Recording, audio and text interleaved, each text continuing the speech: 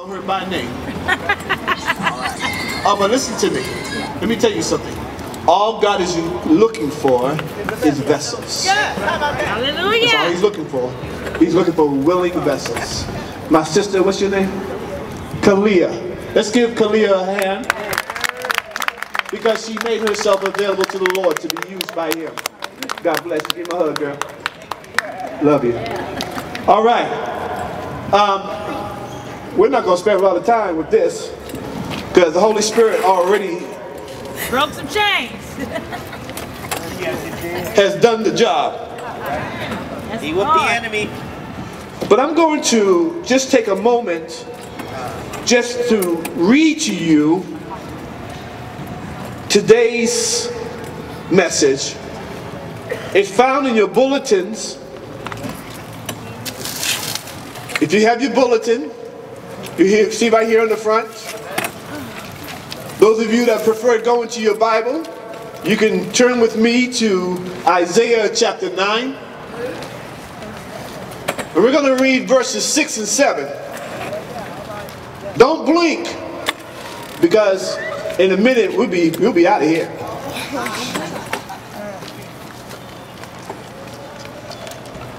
Isaiah 9 verses 6 and 7, the Word of God says, "For unto us a child is born, unto us a son is given, and the government will be upon his shoulder. And his name will be called Wonderful, Counselor, Mighty God, Everlasting Father, Prince of Peace." Yeah, go ahead. It's all right. "Of the increase of his government and peace, there will be no end. Upon the throne of David and over his kingdom, to order it and establish it with judgment and justice, from that time forward, even forever. The zeal of the Lord of hosts will perform this."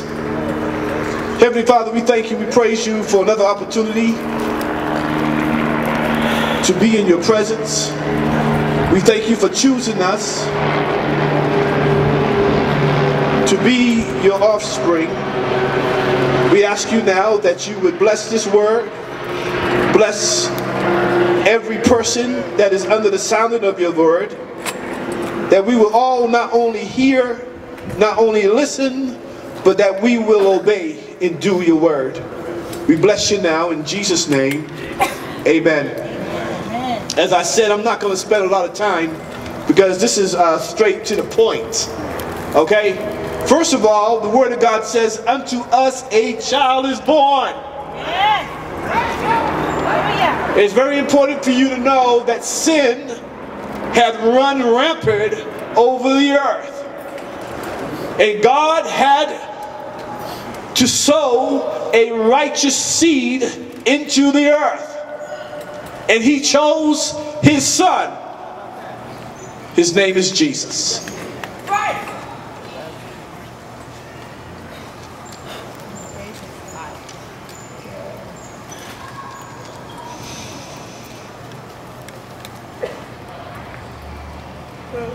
Genesis 3:15.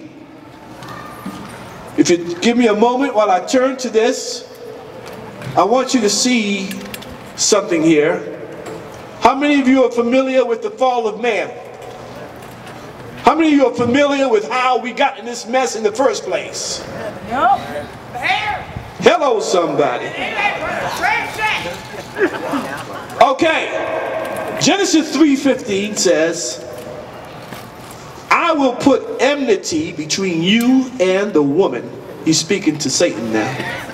Okay? He's speaking to the serpent. Matter of fact, let's go to 14. It says, "So the Lord God said to the serpent, because you have done this, you are cursed more than all cattle, and more than every beast of the field. On your belly you shall go, and you shall eat dust all the days of your life. And I will put enmity between you and the woman, and between your seed and her seed. He shall bruise your head, and you shall bruise his heel."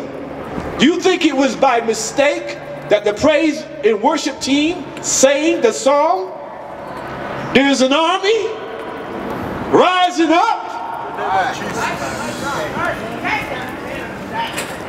Oh, you don't think that was by accident?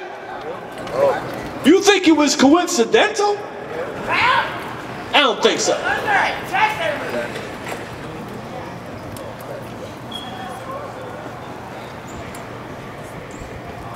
The Word of God says, unto us a child is born. And we need to know who this child is. Jesus. His name is Jesus. Amen.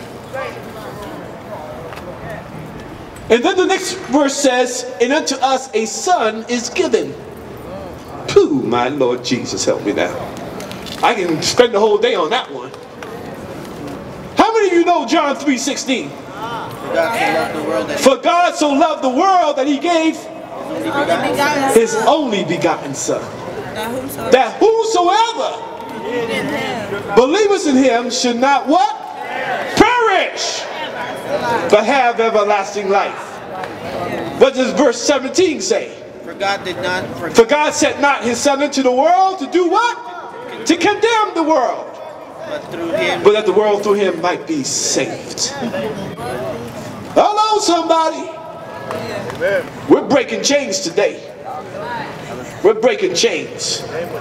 Some chains that held your mind all bound up. Got you all confused. Got you all messed up with religion. Oh, did Pastor say that? I thought it was about a religion. No, it's not. How many of you grew up singing, give me that old time religion? Come on, people. Bible says you shall know the truth, and the truth shall make you free.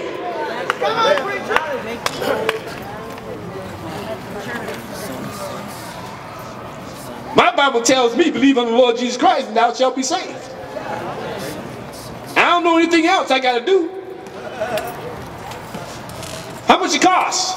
Nothing. Costs you nothing, because Jesus paid the price. But in order for you to be able to say that Jesus paid the price, you have to first know his beginnings. Amen. He was born. He was born in a manger. Where else are you? Any farmers around here? Anybody here from the Midwest? Anybody from Wyoming? You know what I'm saying? Anybody know what it means? Where would you find a lamb? A lamb? Where you gonna find a lamb? You gonna find a lamb in a hotel? Motel? You gonna find a lamb in the inn? No, you gonna find the lamb where? In a barn. That's where lambs are supposed to be born. You think it was by mistake that there was no room in the inn? Oh, I know. What is this man talking about? I thought he was a pastor. How do you know, how many of you know that Jesus is the Lamb of God? He is the Lamb of God that taketh away the sins of the world. Amen. Therefore, because he was created. Oh, Jesus, help me. Hallelujah. Jesus. Thank you, Jesus. Hallelujah. I thought I was going to just read this and say goodbye. Oh, my God. Y'all pulling on me now. Listen. Jesus was sent here on this earth to be a sacrifice for us. Yes, amen. Okay? Hallelujah. Thank you, Jesus. Say that again. He said that was his job. Hello, somebody. That was his earthly assignment. Hallelujah. That was his divine purpose. Somebody says, "Oh no, that's not true. He was born to raise Lazarus from the dead. He was born to walk on water. He was born to open up the blind eyes and to heal those that were diseased. Oh yes, he did all those things. Okay, he even changed water into wine. Okay, but I got news for you. His ultimate purpose to come on this earth was to become the sacrificial lamb. He was to shed his blood on the cross For us. It's also God. for us. It's also God. If you don't receive any other gift this year for Christmas, I want to offer to you the most precious gift. This gift will not only last you through this season, but it will last you for the rest of your life and for the life to come. Amen.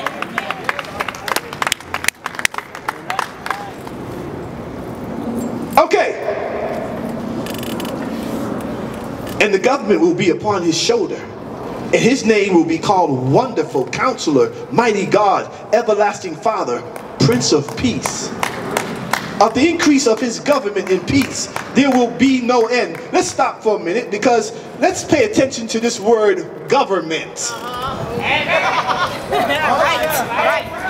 Had to go there. Especially as we're approaching 2016 and we see a whole bunch of craziness going on right now with our local government. By the way, when you see that word government, you should understand his rulership, his authority. Okay? This is my question. Whose authority are you going to submit yourself to? Jesus. That's right.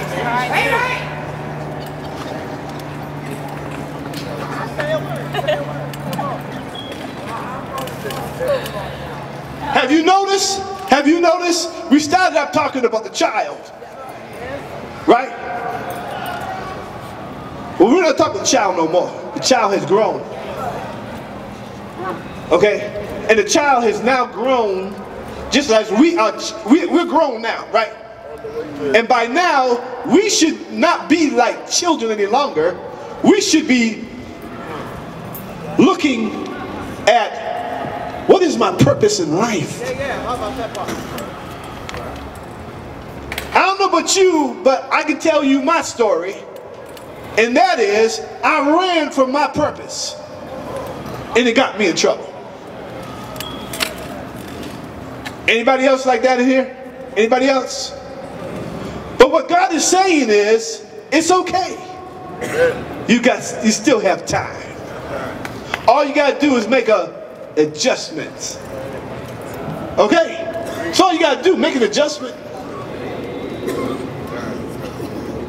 The Bible says, whosoever will, let him come, right? So all you got to do is make that adjustment and recognize that Jesus is the author and the finisher of your faith.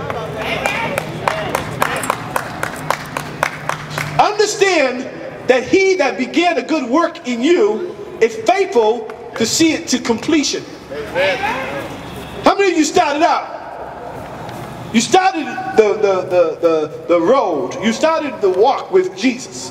Then all of a sudden you found yourself having fallen. How many of you feel sometimes like, I don't measure up, Pastor? I don't measure up. Oh, well let me help you with something here. None of us measure up. Okay, let's get that straight. The Bible says, for all have sinned, come short of the glory of God. So for those of you goody two-shoes, for those of you that believe that you walk the straight and narrow? For those of you that honor the Sabbath day and keep it holy? No pun intended. No pun intended. But I'm just trying to get you to understand something here. That the Word of God says, for all have sinned and come short of the glory of God. So that means the only way you're going to get this straight is by embracing Him. All right? And that is who? Jesus Christ, our Lord and Savior. Are we on the same page? All right.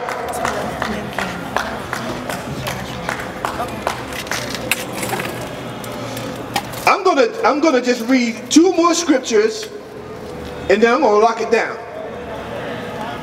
Matthew 1:1. Let's see what Matthew 1:1 says. Is that okay? Make some noise, somebody. All right. It says in Matthew 1:1 says the book of the genealogy of Jesus Christ, the son of David, the son of Abraham. Now, the reason why I had to read that is because I want to remind you that we're reading from Isaiah. The prophet Isaiah, he's the one who prophesied and said, wait a minute. He said, for unto us a child is born. He didn't say, for unto us a child is going to be born. Right? He wasn't talking about the future. He was talking about now.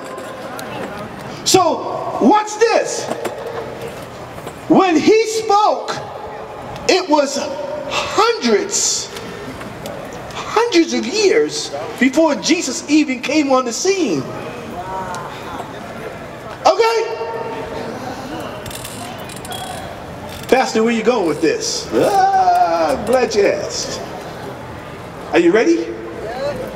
Let's turn to Luke now. Luke 1:31. Now watch this. I love when this happens. Hallelujah. Break every chain. Luke 1:30.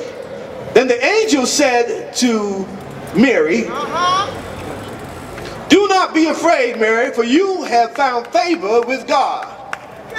And behold, you will conceive in your womb and bring forth a son, and shall call his name Jesus. He will be great, and will be called the Son of the Highest. And the Lord God will give him the throne of his father David.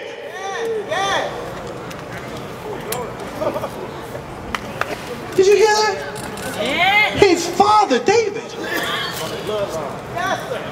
Anybody else shaking their head? Wait a minute. Wait a minute. It says here, he will be great, and it will be called the Son of the Highest, and the Lord God will give him the throne of his father David. Hold on now. David was Jesus' father? No, but he was David. Come on, y'all. Woo, Jesus, I love you. I love you so much. Oh my God. Woo. Am I the only one excited? All right. And he will reign over the house of Jacob forever, and his kingdom there will be no end. Amen. How many of you know that David was a king? Yes. King David. King David. How many of you know that God said about David, a man after my own heart? Yes, he did. Yes, he did. I just read from Matthew 1:1 that Jesus came through the genealogy of who? David. David.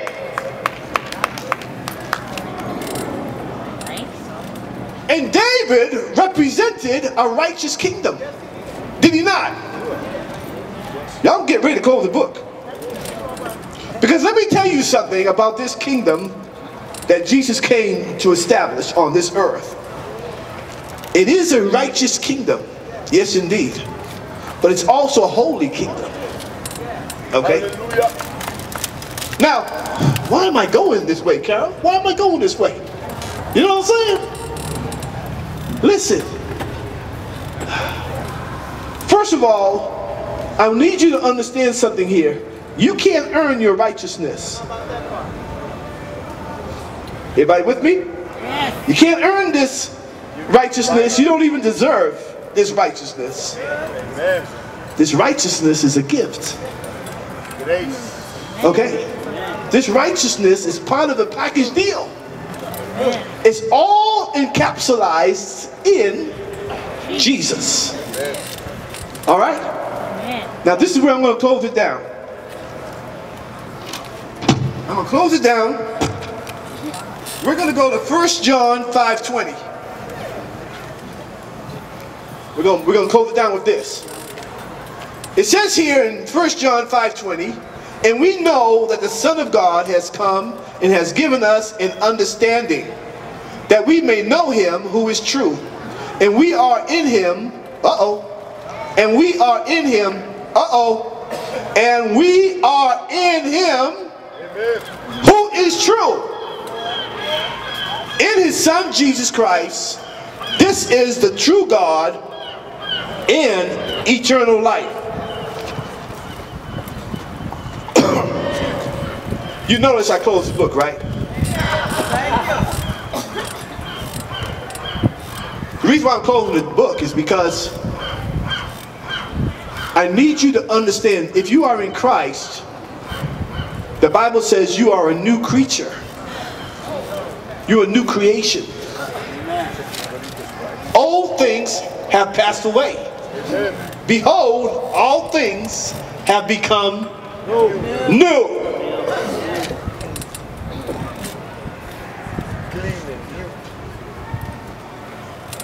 By the blood of Jesus. Again, I ask you this question. You think it was by accident that we sang that song? No. Come on, praise and worship team. Come on, I'm done. No. You think it was by accident that God wanted you to know that he's Rising up an army. oh, Jesus help me. He's raising up an army. And do you think the army is the praise and worship team? No, it's not. The army is you.